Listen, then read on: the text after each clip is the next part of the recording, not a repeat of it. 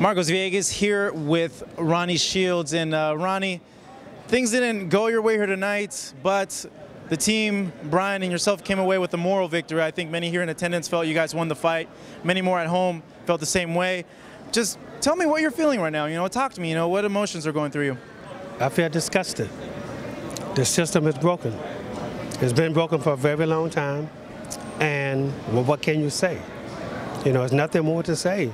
I mean, I think they need to take these judges, show them how to judge, teach them how to judge. Obviously, they're not doing that because the system is broke.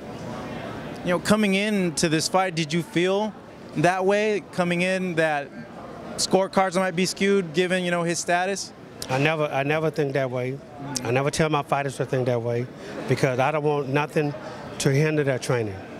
I don't want them going there and thinking, they're going to steal it, I mean, look, if this fight was real close, really close, I can understand, one point or one way or the other, 1 point here, 1 point there. I can understand that.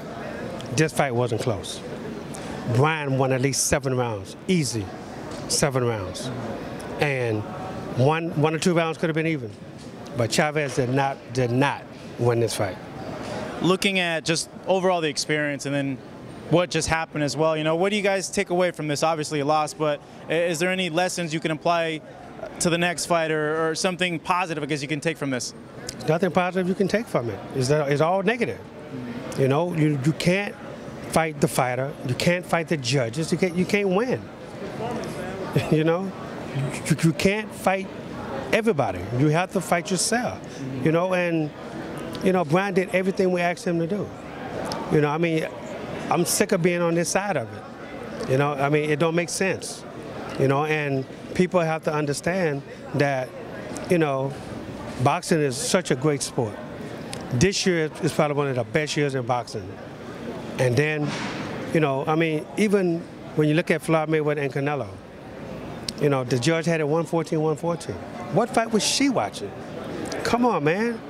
Fix the system. Put people in there who are not biased. I mean, come on, man. This is boxing. This is, these guys train hard. They work hard. This is their living. This is what these guys do for a living. And these judges go home and do what? They make their living. If they just judge, or do they have another job? But this is what these guys do for a living, and you still ain't living away from them. It's not fair. Does this at all make you want to walk away from the sport or maybe take a break from the sport at all? No, I've had many heartbreaks like this before. When I was with Pernell Whitaker when he fought Chavez Sr. in San Antonio, same thing. Draw.